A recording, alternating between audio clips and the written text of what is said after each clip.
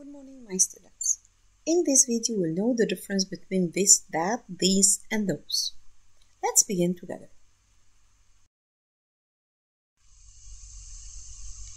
What do you think about this? As we said, we use this is my cat. It's near me and it's only one. Is she near her cat? Yes, she is. She is near, so that's why I used this. How many cats are there? Only one. So I use this if I have only one and it's near. So I use this if I have only one and it's near. This is my cat. What about this bird? What do you think? That. That is a bird. Is he near the bird? No, it's far. So no, he isn't near the bird. He is far. And how many birds are there? One. So if I have only one and it's far, I use that. If I have only one and it's far, I use that. These. These are my cats. I have more than one cat and they are near me.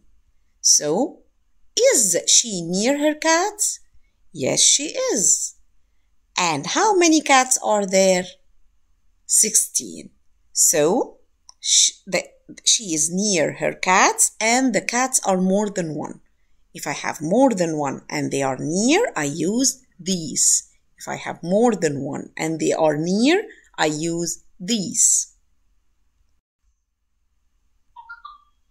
Those. Those are birds. Is he near the birds? No, he isn't. He is far from them. How many birds are there? 5. So if they are more than one and they are far, I use those. If they are more than one and they are far, I use those. Okay, let's go to the jungle and have some fun. Use the correct demonstrative according to the position of the girl. So I'll use this, that, these, or those. What do you think? Look at the girl. What do you think about the elephant? Is it near or far to the girl? It's near the girl and it's only one, so I use this. What about the lion? It's only one and it's far, so I use that. What about the zebras? They are more than one and they are near, so I use these. What about the birds? They are more than one, but they are far, so I use those. Let's practice together in another exercise. What do you think about this hamster? It's a hamster. Is it far or near? It's far and it's only one. So I'll say what? This or that or these or those. What do you think?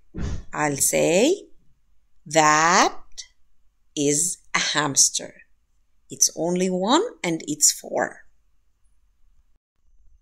What do you think about this fish? So, a goldfish. Is it one or more than one? It's only one. Is it near or far? It's near. So, I'll use this. So, I'll say, this is a goldfish.